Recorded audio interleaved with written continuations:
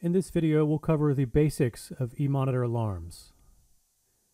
Emonitor offers a variety of fully customizable data views, but the most common view for viewing our current alarm states is called the Alarm Panel. So to get there, we'll go to the View menu, and we'll pick Alarm Panel.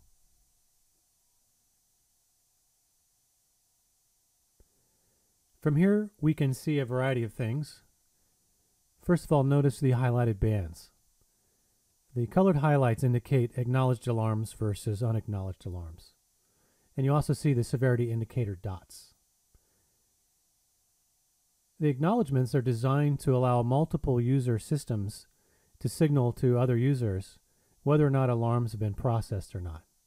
To acknowledge an alarm, we simply right-click it and choose Acknowledge Alarm Status from the right-click menu. After we've done this, you'll notice the highlighted band goes away, and the hierarchy item is now presented in its natural white color with no highlight. But the severity indicator dot maintains its alarm condition, so long as the condition is satisfied. We can clear the alarm status if we have some reason to need to do that by right-clicking on the hierarchy item and saying Clear Current Alarm Status. And this will reset the severity indicator dot as well.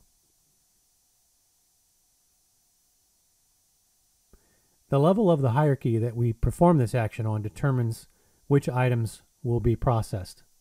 So the higher up the hierarchy, we can acknowledge alarm status, and the highlighted bands will disappear for all of the items underneath that piece of hierarchy. Notice again that the severity indicator dots remain. The alarm severity colors are fully customizable. Under the Setup Options Alarm Severity menu, we have a variety of options here to define what the severity level is, up to 10 levels. And we can assign any level a customized description, and we can assign a customized indicator color dot.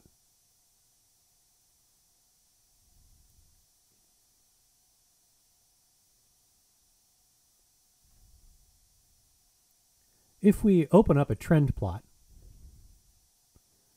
by right-clicking on a measurement saying Show Data,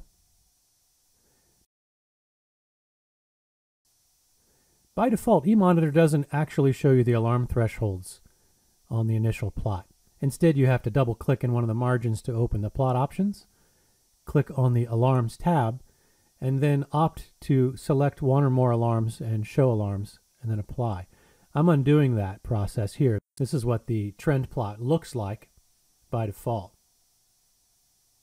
And the reason we do this is that Emonitor does not limit how many alarms you might define. So we leave it up to the user to decide how many of those alarms, or if any, we want to activate and actively show on a plot by default. For example, I wanted to choose warning and critical. I can say Show Alarms and apply. Now it'll show me my warning and critical alarms. If this is the configuration that I would like to look at by default, I can set that by going to Plot, Save as Default. And from this point, anytime I open up a trend plot, it will show me those warning and critical alarms if they're defined.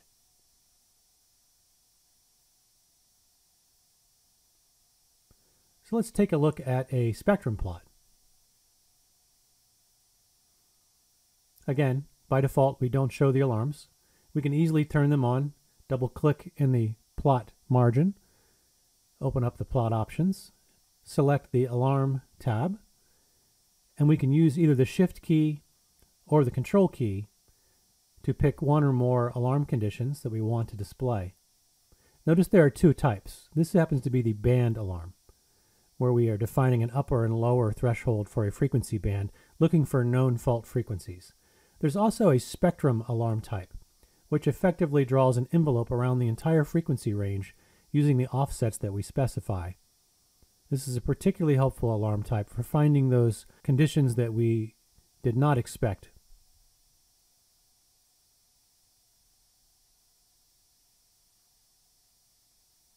Again, I'll pick band alarm, warning, and critical, and I'll set this as my default for the spectrum.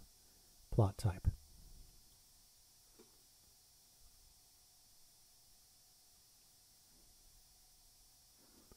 So how does Emonitor know what the alarms should be? We define these in the Alarms view.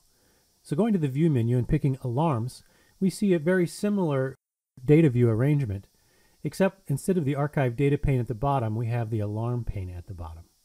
So if we pick a measurement, we can see that we have one or more alarms defined for each measurement. Of course, you can choose not to define any alarms as well. There are a variety of alarm types or alarm methods available for each data type. For the magnitude data type, it might be helpful if I resize the pane here so we can see the entire drop-down. Under the alarm method, if I double-click an empty cell, I can pick from a variety of alarm methods available here. Mag constant, mag in a window, the peak, magnitude, mag stat, stat indicator, baseline. There's also a rate of change, percent change.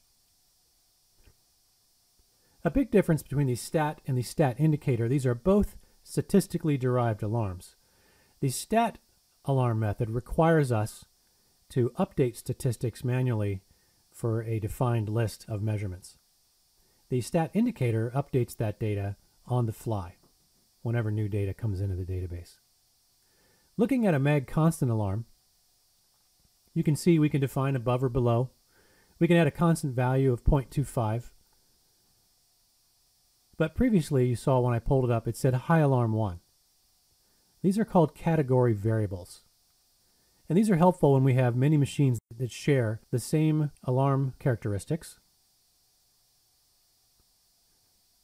I can define these by using the machine category. In this case, I've got a standard machine category. These are fully customizable. And what we're looking at here is anything that affects amplitude, which would be your units, your filter, and the signal detection. So in this case, I have peak signal detection on this magnitude measurement. It's inches per second, and it uses no filter. So if I look at my machine category, I want to find a combination of units, filter, and signal detection that matches that measurement. So this one shows G's, which is not the unit we're in. We're looking for inches per second. So we'll scroll through the next unit until we see inches per second, no filter, and peak signal detection. Finally, we found one. And here, high alarm 1 shows 0.25. So when I reference that high alarm 1 category variable for this measurement on this alarm, 0.25 is the value that it will apply. If I'm getting nuisance alarms, for example, on this particular measurement over a variety of my machines that share this machine category, rather than editing that alarm threshold on every single measurement manually, I simply edit it in the machine category for the appropriate units configuration, and that threshold applies to all measurements using that category variable. Looking at the stat indicator, you can see we have similar above or below.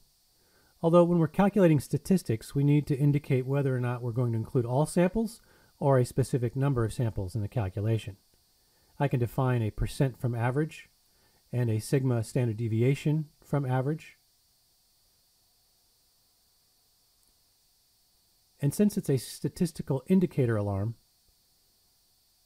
the statistical threshold that's calculated is updated anytime new data is inserted in the system. And this is in comparison to the mag stat, which gives us basically the same configuration options, only it does not update the statistical alarm calculation automatically. It does it manually.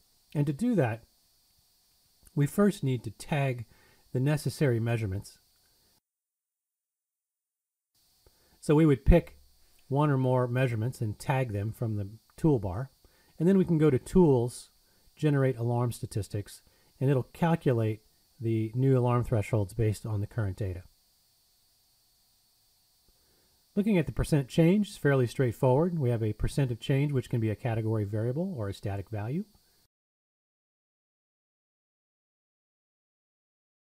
Magnitude baseline alarm. We first have to make sure that we have a baseline defined, which is extremely simple to do. If we were to go to our data history view, for example, we can see in the archive data pane there is only one measurement here, sample, that is listed as baseline. We can change that by simply double-clicking and assigning baseline to a new measurement. So this would be typically our known good measurement. And then we calculate based on the amplitude from that particular designated baseline sample. If for some reason there's data that you do not want included in your statistical calculations, you can also use the storage flag column to set that particular sample to no stat, in which case it will be omitted from the statistical calculations. If we go back to our alarms view, select a spectrum measurement, we can see that looking at a band type, band constant, we're using a category band set of high alarm 1. So again, we go to our category variable, our machine category, and we look up the particular combination of units, filter, and signal detection, and see what those category variables are. So on this spreadsheet on the right-hand side, these are our band variables that would apply. Now you're not locked into using this specific default band setup. You do have the option, if we go back in here, to set a custom band.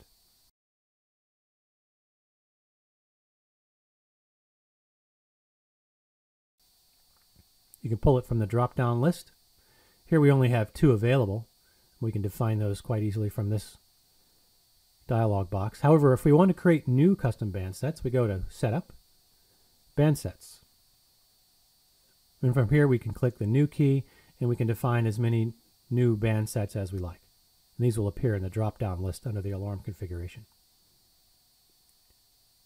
If we look at a few other types here, there's a band percent change, pretty straightforward. Let's take a look at a spectrum baseline. So here, the spectrum alarm again is an enveloping alarm. So we can define whether it's a constant width or a percentage width. We can define our low frequency cutoff and the percent from a baseline measurement.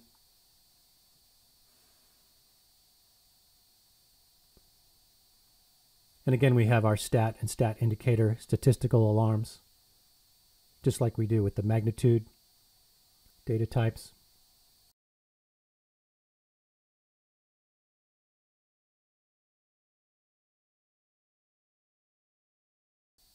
If we look at some of the other types of alarms that are available, double click in our empty cell in the alarm method column. We also have our baseline percent change, rate of change. Then we have our spec alarms as well, same kind of things. So 2 different alarm types.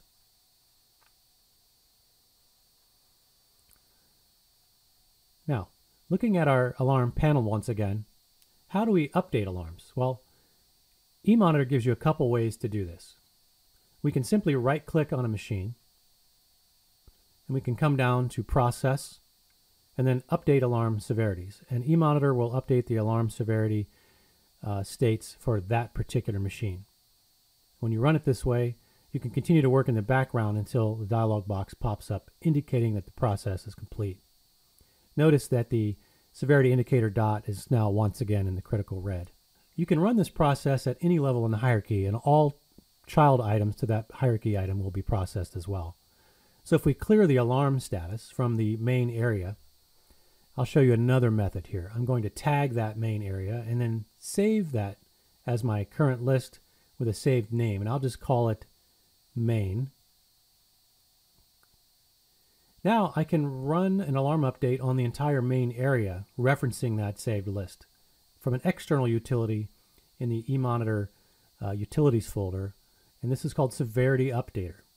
This is an external utility that runs in the background separate from the main application. So I'll choose main, and I'll opt to reset the acknowledge status, and I'll choose update. And I can continue working in Emonitor while this is running. This can also be scheduled from a command line with a simple batch file referencing that same saved list and run on a schedule using Windows scheduled tasks. If I refresh with an F5 here, you'll see that the process did update the alarms and also the alarm acknowledgements. If I go back to my severity updater here, I can hit the F1 key for help, and you can see that I can also look up the command line parameters as well.